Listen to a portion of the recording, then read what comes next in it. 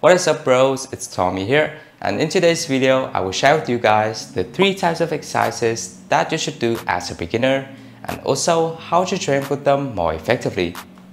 First of all, let's go through the 3 types of exercises I recommend you to do. First is going to be push exercises, then we will have pull training, and finally is the abs workout. For the first 2 types of exercises, which are push and pull training, they will be the 2 main sources of building your fundamental strength. However, each of them will also have different benefits. With push exercises, it will focus on building your triceps, chest, and shoulder muscles. Basically, this will be one of the most important training types since it has a lot of variations that you can try. The harder the exercises is, the more it will target the muscle groups that I've mentioned above, and it will also build furthermore onto your strength, which will eventually support you to do one of the most difficult movements in calisthenics, and it is the planche hold. Also, the push workout doesn't require much equipment, therefore it will be easier for you to train with these exercises anywhere you desire.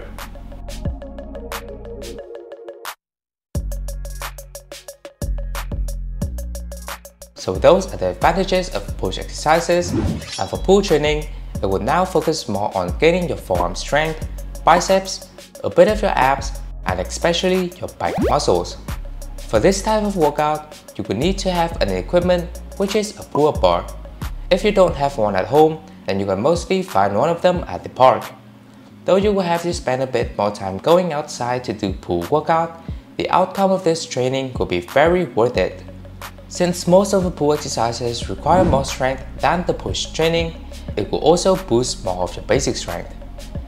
And with pull training, it will now support you to do advanced skills that included the pull-up bar, such as the muscle up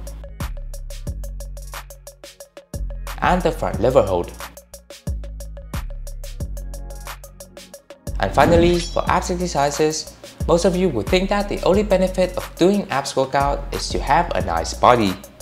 However, not only it allows you to have a nice shredded six-pack, but it will also give you the power of usable abs, which will be your core strength.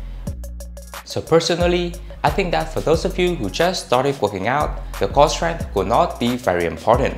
Because what this muscle group mainly focuses on is supporting you to do the advanced skills in its perfect form. For example, your front lever starting out looks like this.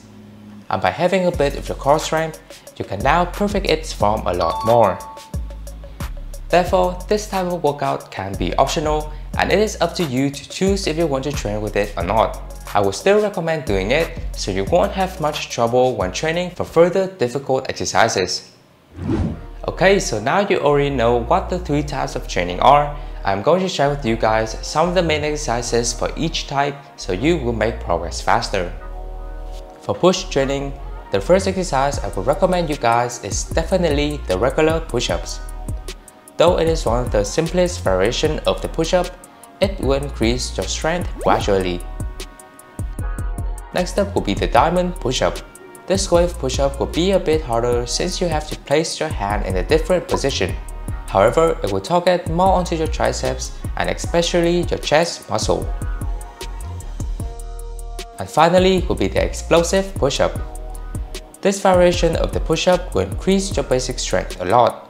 And after you have gotten used to this movement, you can also try out the clap push-ups.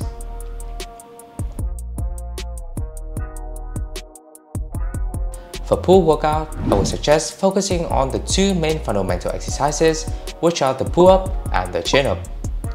Try to do them regularly until you can reach 10 reps of good form, and then you can change to a harder variation.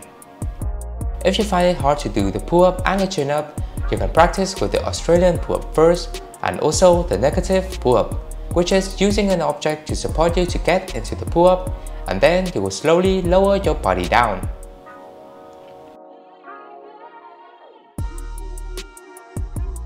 And for the abs workout, there will be 2 types of training.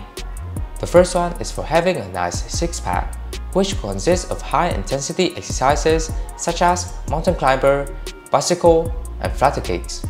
You can also add in some cardio exercises to burn your fat faster.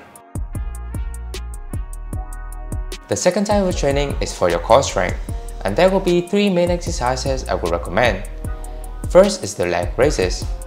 If you find it difficult, you can start off with knee raises first. Coming up next will be hollow body hold, and finally is the plank. After getting used to all of the 3 exercises, you can also try out the outside hold, and you can check out my tutorial video on that right here.